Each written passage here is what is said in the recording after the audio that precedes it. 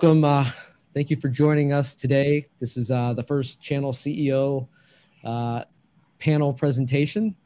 Our first segment topic or title is Controversy in the Channel CEO's Role as the Personality in Chief. And so I'm thrilled to be joined by three of the most innovative CEOs in the channel ecosystem today. We have Ian McChord of Zorus, we have Anderson of DataStream Insurance, and Damien Stevens of Servosity. And so this topic is ultra timely, but it's also timeless.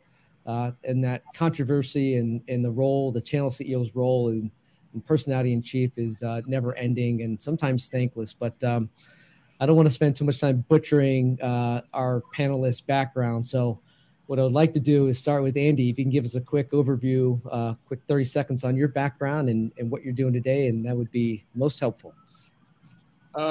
Yeah, thank you. So I'm CEO of DataStream. We're an insurance firm that focuses exclusively on cyber insurance, and we work in partnership with folks in the channel. So, making sure that managed service providers, value-added resellers, and other IT firms that really focus on the channel have a partner that can work and understand the insurance space and how that is relating to overall cyber risk programs, how it relates to the tech kind of roadmaps and the postures that people are building up on the cybersecurity side. So fun to be here and talk about all things channel and what it's like to try and lead one of these companies. Yeah. Awesome, thanks. So Damien, let's hear your story here real quick. Yeah, absolutely. Thanks for having me, guys. So I founder and CEO of Servosity, and the quick version of my story is I was an MSP. I was trusted with backups. I was using some software, not necessarily too popular in the channel, but software that people have used for years.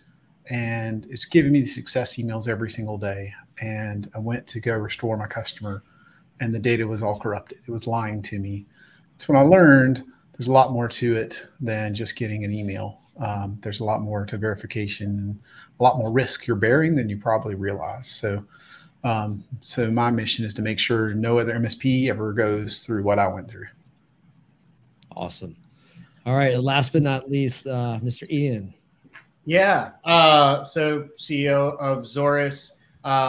Before that, I was the head of product over at Datto. I helped my older brother start the company and was there until 2018. And I really hope I didn't build the product that caused the other person to lose data because we send screenshot verifications by email. But anyways, at Zorus, we do content filtering and productivity monitoring.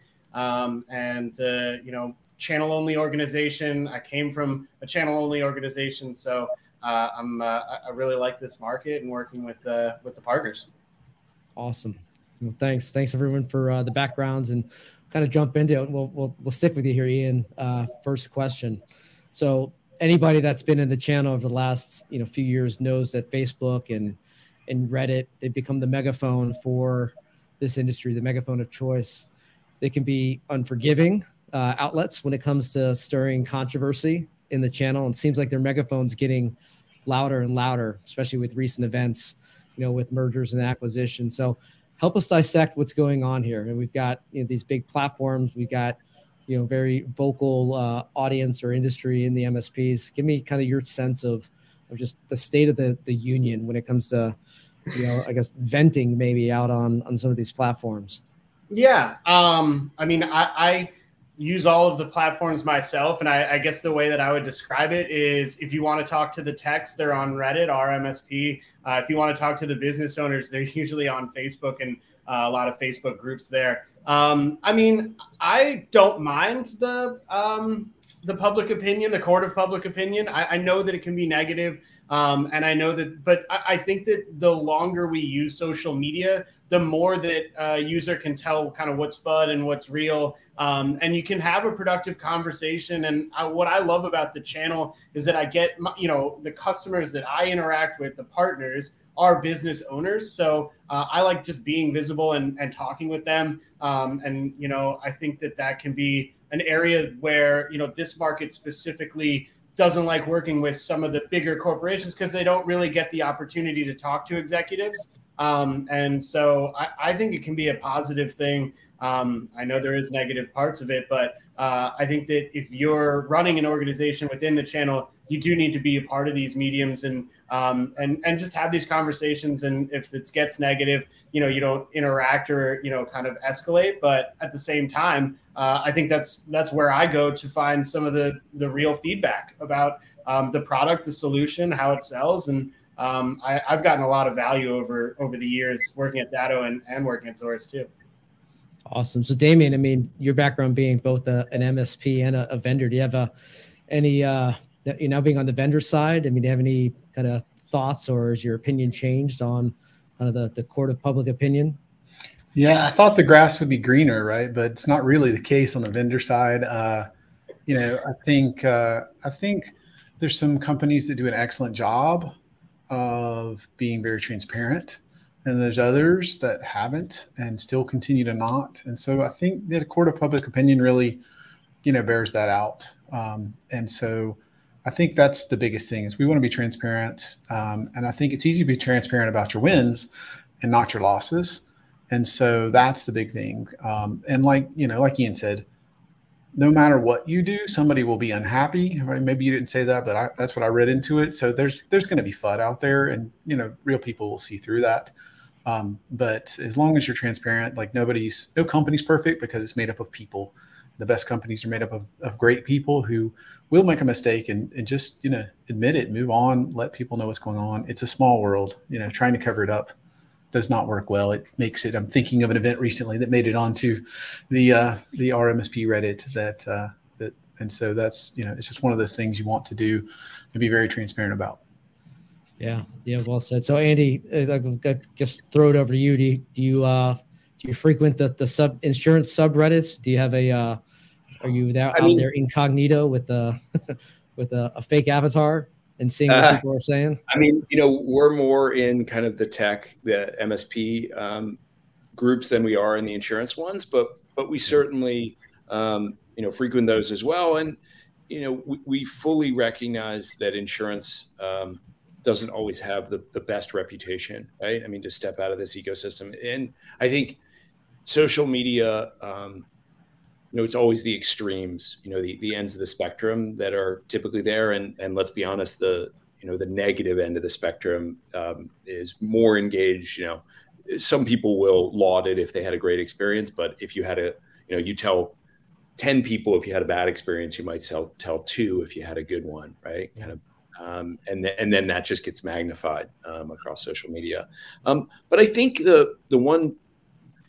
I think the sign of, that people are engaging around these topics is a sign of how passionate they really are about their business and the tools that they use and how much they care about this. And I think one of the challenges is sometimes, the reality doesn't always live up to the promise for what these products have been said that they can do, right? And I think that's and I know I've been in sales and marketing roles. It's so easy to paint the nice picture, and it's you don't want to focus on the things that maybe are on the roadmap or not quite there yet, right? And to paper over and to simplify the vision of what these things can do.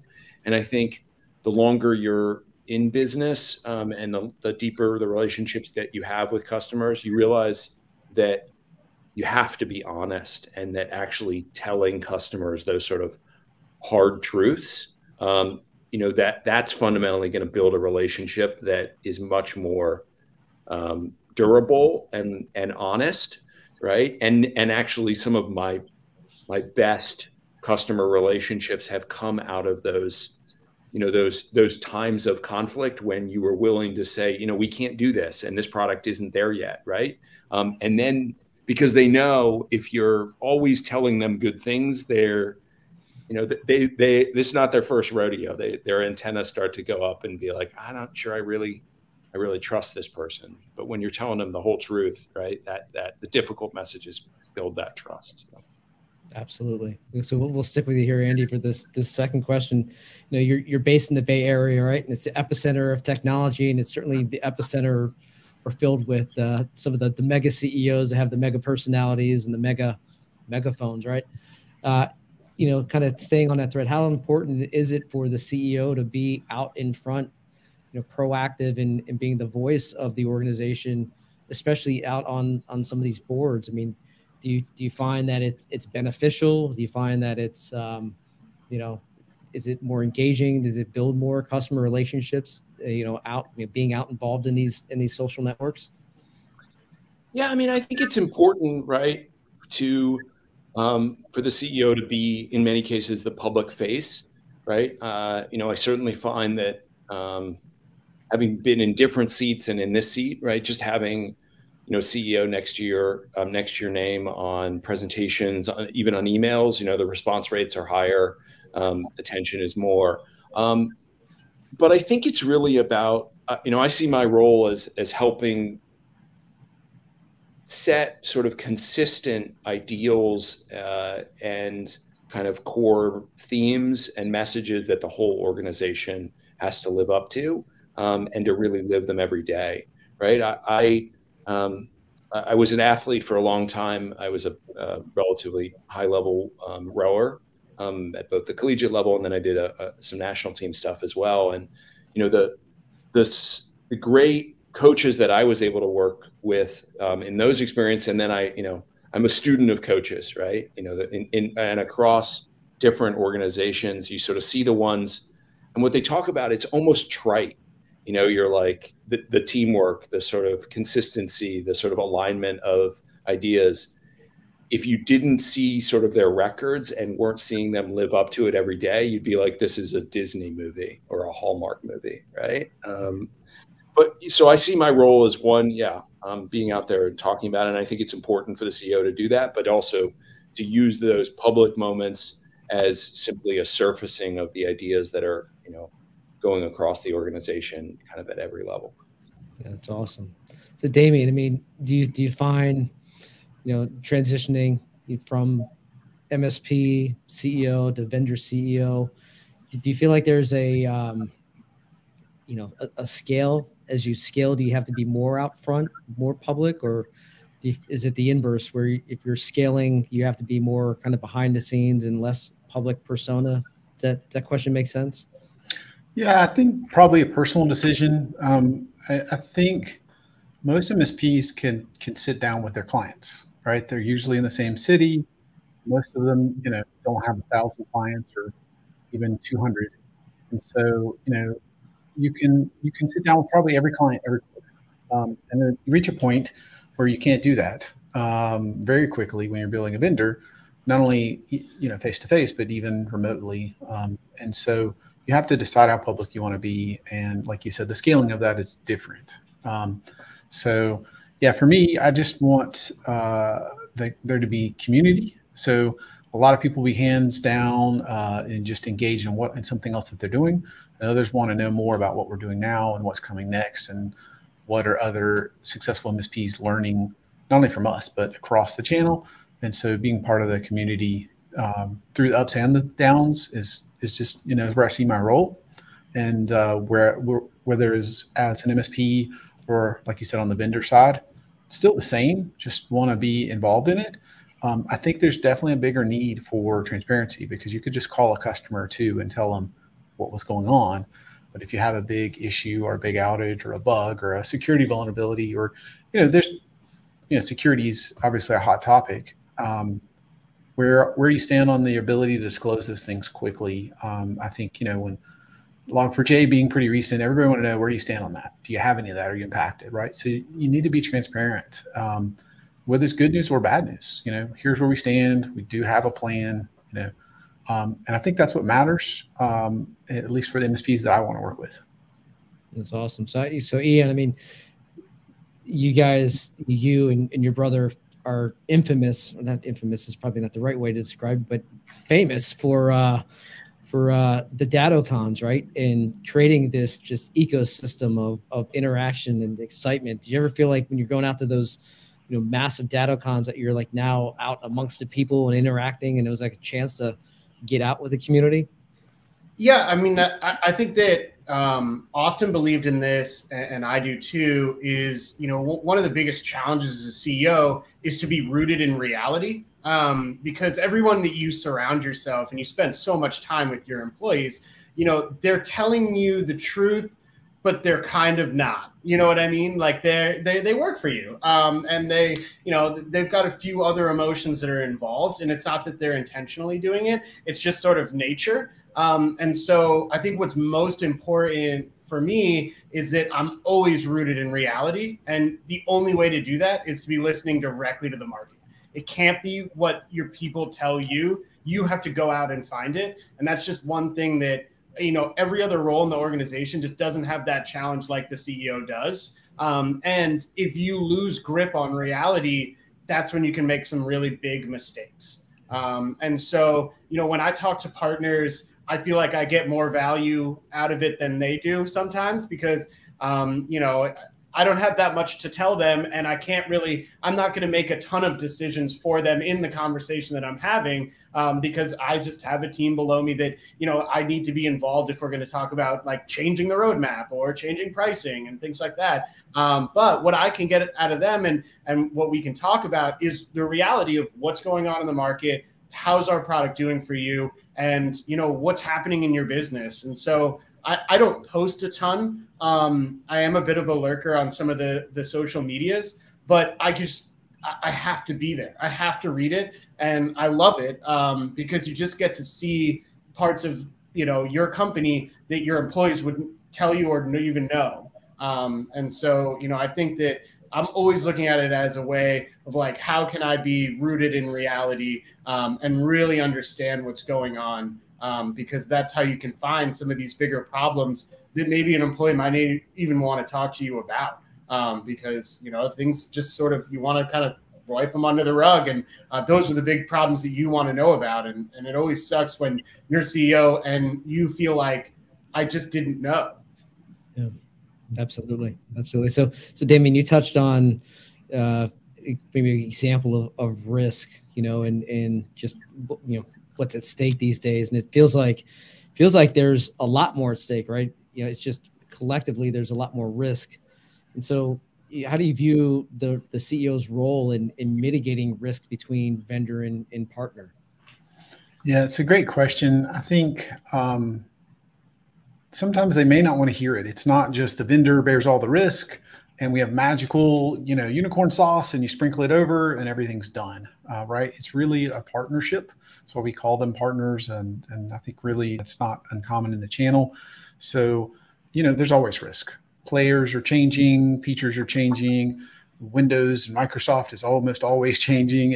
Whatever ecosystem you're in is always changing, whether it's vendor consolidation, whether it's security risk, there's just so many different risks.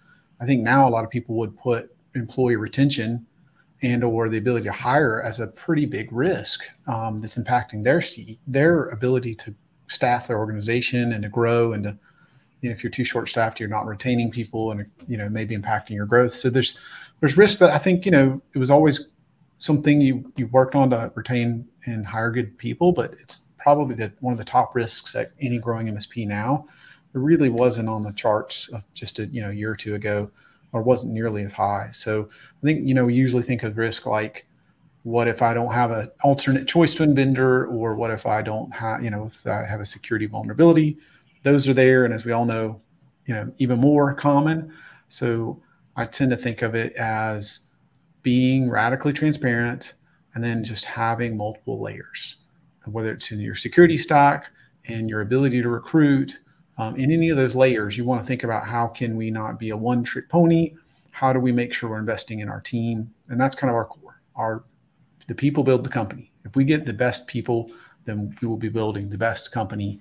And so we invest in them first. And that's how we kind of at the base level try to mitigate risk, is make sure that we're always developing our people, and that we can be in a very radical conversation about that risk with the MSP, with what they're doing, with talent, security, whatever it may be, maybe disclosure to their customers, right? There's so many different topics to cover. Yeah. So probably throw it back to Andy, who's probably dreaming and every waking hour thinking about risk. But have you seen kind of the dynamic between vendor and partner? Do you see that the conversation about risk and fluidity, do you see that increasing, getting better? Yeah, I mean, I think I think we're seeing an appreciation for how much of the risk is often coming not from an organization or even a vendor that you may realize that you use, right? I mean, I think Log4j was a perfect example. It was, a vulnerability in an open source technology that was pretty widely used across, so many different software solutions, right? And I think one of the things that, kind of the core themes that I'm often talking about when I present is that I think if we're going to really be successful at reducing the risk, it has to be a team sport, right? And it has to be a team sport at a pretty high level in terms of an entire network of individuals. And that's both individuals, companies, organizations that are sharing the information about what they're seeing, are sharing solutions, are understanding that in some ways we're in net war right now between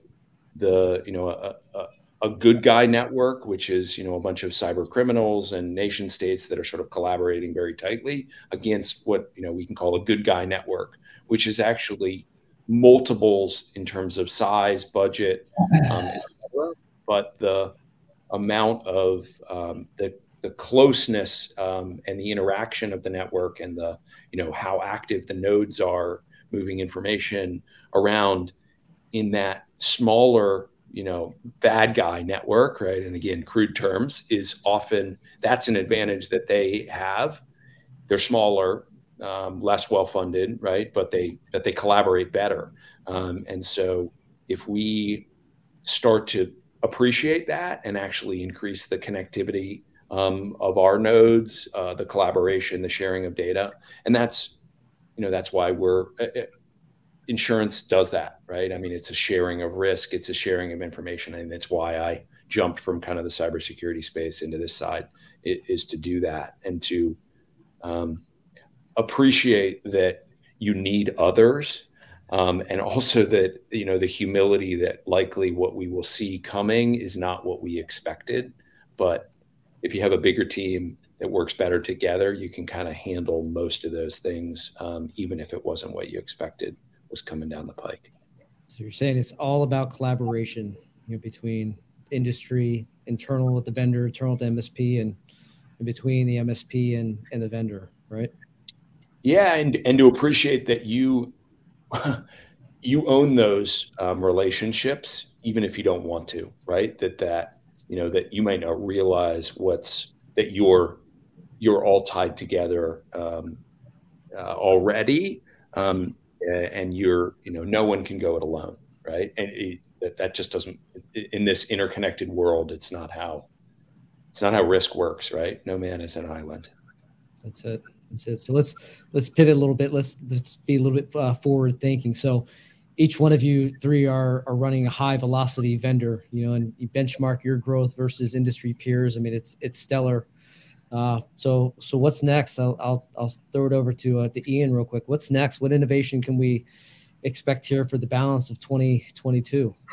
Yeah, no. So one of the hottest things that hottest conversations we've been having is around productivity and engagement, and it's a piece of our software that we ended up, we built it based on a partner feedback in 2019, and with the pandemic, it just made it such a bigger topic because obviously we have much more hybrid and remote users, and now we see MSPs are really getting asked by their clients to say, hey, do you have anything for understanding how my employees and, are using the IT stack and are doing their job.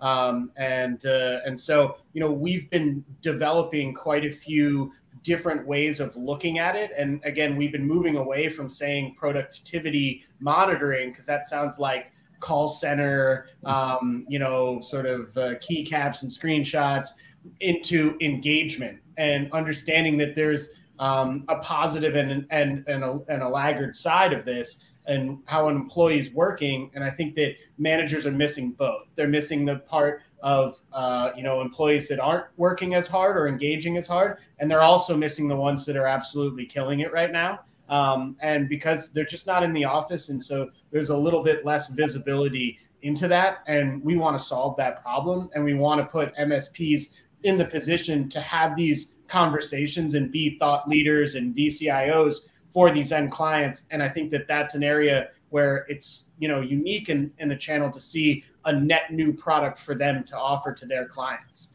And I always look for those type of opportunities, because I look at the MSP world and I see there's a lot of servers and a lot of hardware that's gone away in the last decade. And so that's a part of their revenue that they've lost, or it's been reduced. And so looking at solutions that are net new, not just rip and replace, that's what's exciting to me for the channel, and and for MSPs to be able to grow like we are growing. I want to see them growing rapidly as well. Awesome. Very cool. Very cool. Damien, how about you guys? What's forthcoming? What's new and exciting for 2022 for you guys? Yeah, a lot of exciting things. Really, it kind of boils down to, so we have our Servosity Safe platform where we manage it for you, and we continue to push the envelope on all the testing. So my story was about using software that let me down, and that's what led me to build Servosity. And so, it just used to be an email, and then an email and a screenshot, and we realized that's no longer enough. So we have a whole lot of automated testing, and testing that makes it easier for humans to test, and all sorts of people, process, and technology that come together. And then that's also expanding. It's not just servers. Now it's your 365, or maybe you're in Google Workspace, and you want to understand and validate that you can always test and have provable recovery. And so a whole lot of things where we are expanding the testing, and then lastly, connecting into the systems you already have to reduce that risk of missing something, of a new user being added or a new device being added. You want to make sure it's protected no matter what. Make it policy driven, so there's no way, as you're growing your MSP and staff is so hard to find, that you don't miss something that's just incredibly critical to the growth of your company, the protection of your customer, and ultimately mitigating that risk, and just having raving fans as customers. Awesome. Very cool. And last but not least, Andy, you guys have you've come on the scene and really just been explosive growth in this industry. What's next for you guys? Yeah, I mean, I think we're working on a number of things, but I think there's sort of kind of three big themes for what we're doing. One is about sort of connectedness, right? So what we're trying to do with the partners, the tech companies, and the customers that we're working with is to start to connect into really their systems and the sources of data that they have, to do a couple of things. One, make some of the processes that they're needing to do a lot simpler, particularly around getting insurance coverage, right? Like right now, it's just really, we're trying to turn these complex IT systems into, something that you can understand on paper. And I think that that's just a sort of a fool's errand. So we're trying to go more towards the source, connect to the APIs, to get understanding and allow us to really understand what companies are doing, and ultimately to measure what their risk is, right? And to, that's very helpful in sort of in procuring them insurance and actually backstopping some of that risk with an insurance transaction and a policy. But that also, we take that data and we actually are feeding it back to our partners, both MSPs and tech partners, and the customers, to understand how are you doing relative, right? And with real numbers, right? Based on economic metrics that we use, maximum loss, likelihood of having an attack. So we're doing those things. And that's really fun. That once you start gathering that data, then you can share it with them. And often, because insurance touches so many, and we already through our parent, touch the majority of the cyber insurance market, we have some of that data, so can put people in context, right, and say, how are you really doing relative to your peers, right? What's really impactful in terms of the things that you're investing in, starting to give them, real ROI, return on investment type numbers. And then the third thing that kind of flows out of that is actually, reduction in pricing around insurance policies and coverage, right? Ultimately, it's about showing people where they are and bucketing them relative to their risk. So, a lot is happening, and those are happening. All three of those trains are kind of running, and there are various stops along them. But making life, sharing data to make life simpler, to show people how they're doing risk wise, and then ultimately to get them, coverage that's less expensive, is really valuable. And we've heard things resonating out of the partner community, from customers and tech firms. So I would encourage people, if they've not found us and chatted with us, definitely, and again, we're building this team, right? And so it's give, and take, a tiny fraction to cover the insurance transaction. So.